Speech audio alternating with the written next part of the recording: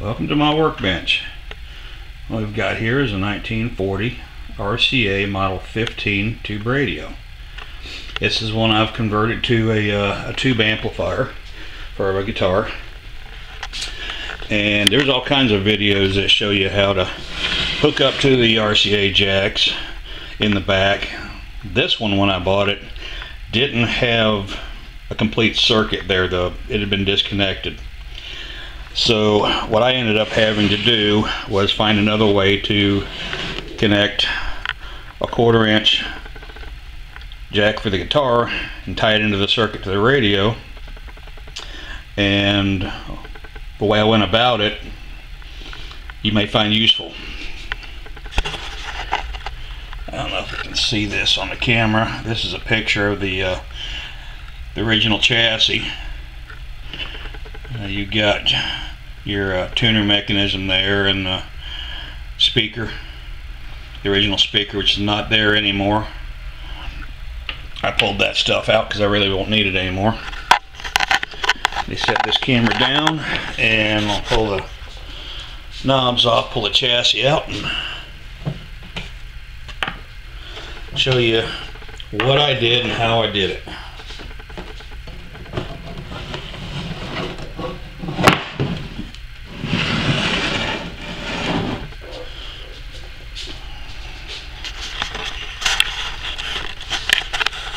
Right now I've just got a little speaker sitting in there. It works, but this thing really deserves a better speaker. So I'm going to have to build a cabinet for a speaker later. I went looking through the schematics for this radio and found that the input for the RCA jack actually connected to the volume control.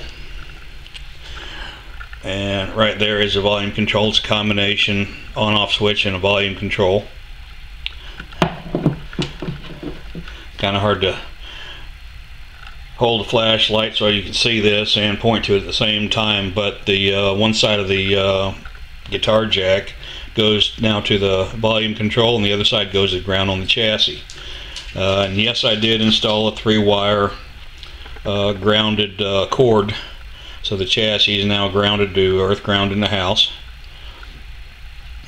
It's really not difficult to do.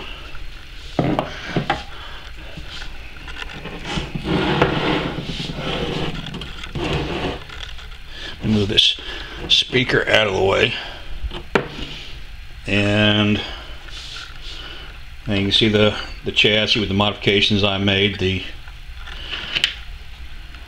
This is where the old tuner mechanism used to go to. The coil assembly for the tuner was sitting right here, and the original speaker was right in here. The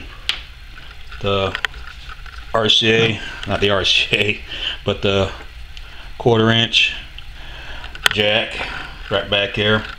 I just put it through the same hole that the original tuner went through in the front, so I didn't have to poke any extra holes in this. Really, it's pretty simple. Didn't take a whole lot of time.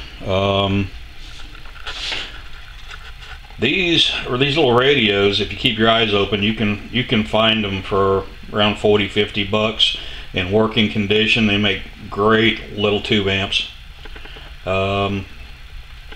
Hit me with any questions you may have. Thanks for watching.